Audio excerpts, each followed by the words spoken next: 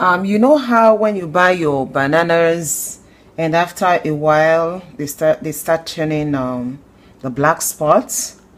That is the best time to use them for a smoothie or a milkshake. And what I do is most times when I have them like that, I just freeze them. Sometimes I even go to the store to buy those ones that have the black spots because those are the best for your smoothies. So today I'm going to make blueberry banana milkshake. Blueberry banana milkshake. We're just going to use for one person maybe like 1 cup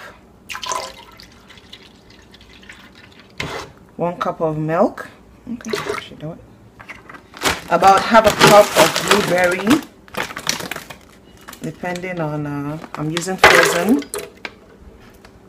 frozen blueberries.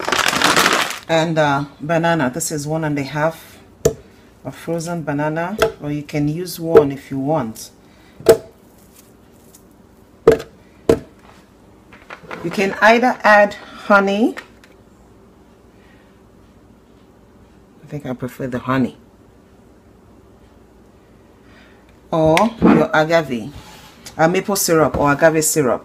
But the maple syrup and honey and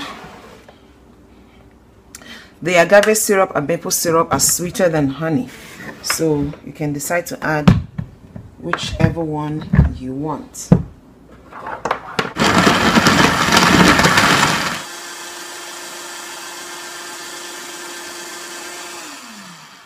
Here we have it.